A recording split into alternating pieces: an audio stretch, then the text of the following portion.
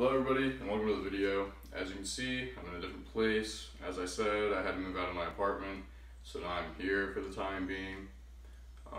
This is kind of not an ideal place to be. There's no AC, there's no internet, so I think this is I've completed week 10 of my weight loss journey, so this would be week 11 coming up. I guess I'll figure it out before I upload it because I'm going to have to go get somewhere with Wi-Fi to upload this video. But yeah, so I usually have my black shorts on and my socks and my Fitbit when I weigh myself for consistency, but this also doesn't have a washer or dryer in it, so I have to do my laundry elsewhere, and I don't have my black shorts, but I have very similar gray shorts, as you can see, so I'll be wearing those instead when I weigh in. So I'll go ahead and do that now. It's Monday, July 20th.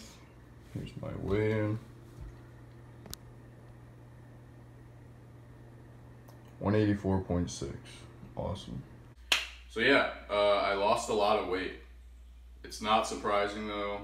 Some people may think, oh, I think it's too aggressive of weight loss at this point because it has been 10 weeks. And you know, you may be right, but I know exactly why I lost a lot of weight. And it just comes to calories in versus calories out. I've stayed eating 2,050 calories and walk at least 5 miles a day, but now in this different place, I have a pretty different schedule than I'm used to. There's a lot of bamboo in the backyard that needs to be taken care of, and every morning before it gets way too hot, because I'm in the south, I wake up, I go cut the bamboo, then cut the shoots off the sides, then crush the actual like bamboo piping, whatever you call it, the shaft of the bamboo stick thingy, and I use a 25-pound dumbbell just to crush them, because at the end of the day, you've got to burn them to get rid of them. And when you burn the bamboo, if you don't crush it up, there's the little pockets of air inside each segment will expand from the heat, and then they just pop really loudly. And obviously I don't want to be doing that with neighbors. They're probably trying to sleep and stuff. So yeah, I've been doing that for like 3 hours every morning. My Fitbit registers exercise, and I've had at least like 200 minutes of exercise per day. So yeah, no surprise that I've lost a lot of weight. I probably will continue to lose weight pretty quickly within the next 2 weeks, because that's probably how much longer I'm going to stay here. And yeah, that's about it. I would like to touch on something that's kind of important to me. It's just the idea of having like a positive mindset. Obviously, this isn't the best living condition in the world, but it's not the worst. You know, it could be a lot worse. Yeah, there's no AC. Oh yeah, sorry, I may be sweating. It may look like I'm sweating, but yeah, I can't really, it's just, it is what it is. So, it is what it is. Shout out to my little brother if you're watching this. So also, sorry about that, I lost my train of thought and had to go back and watch the video because I honestly couldn't remember what I was talking about. But, yeah, there's a lot of stuff happening in the world right now, obviously, and there's a lot of stuff that I myself can't control. I can't control the whole COVID-19 situation. It's a very unfortunate event that's taking place. You know, individually we can do what we can to help, but it's not like one person's going to change the whole thing. I can't change the fact that I'm going to have to quarantine for probably 2 more weeks before I can go home and see my family and my little brother and hang out with them. And, you know, some people will be like, oh, well that sucks. I'm just going to whine and complain. But I'd rather not. You know, I like finding the good and the bad because there's no reason not to. I feel like you could be a much happier person if you just think more happily. For instance, you know, like I said, there's no internet or anything, and it kind of sucks, but at the same time, I've gotten to read books, and I haven't been able to do that in a very long time. I used to love reading when I was a kid, and I still do love reading, but with school and baseball, I don't really have the time anymore to just sit down and read a book, because I just don't have that kind of time.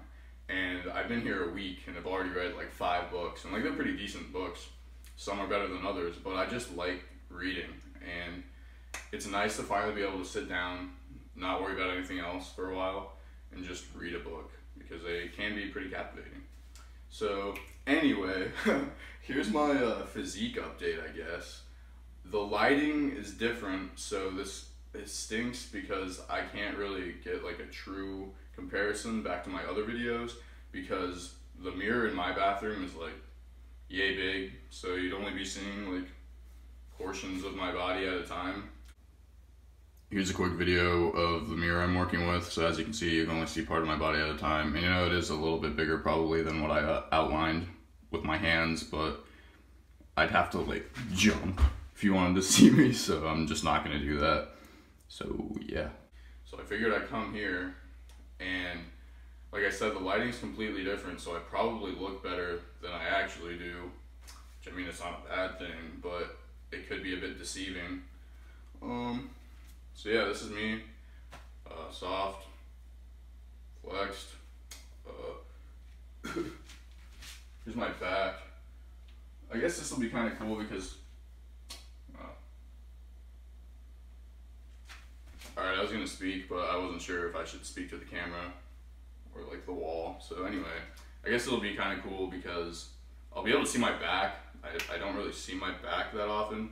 It's kind of hard to like see your back in a mirror or with the camera. So yeah, I'm gonna just twist a little, I guess. Show my back again. Oh, I also haven't shaved in like a week, so I apologize for the scruffiness. I like keeping it pretty clean shaven most of the time, maybe a little stubble. I just don't really like it getting very long, kind of like my hair. I like keeping it short. But speaking of keeping it short, this video is probably very long already, so hopefully what you got from this video is that there's always something good to look at in things. And although it may not seem it, you might as well look for the good and the bad, because there's no reason not to. Your life can only get better. You can only get happier from it. So yeah, I just hope that people can, you know, maybe be a little more positive in times like these. You know, obviously these conditions aren't the best. COVID-19 is a terrible thing that's happening to us, but you can always do things about it. Although there are things that you can't control, you can control your attitude. And I'm a firm believer that if you have a great attitude going into things, great things will happen. So yeah, thanks for the support as always, everybody. I hope you guys are doing well and staying safe, and I'll see you in the next video.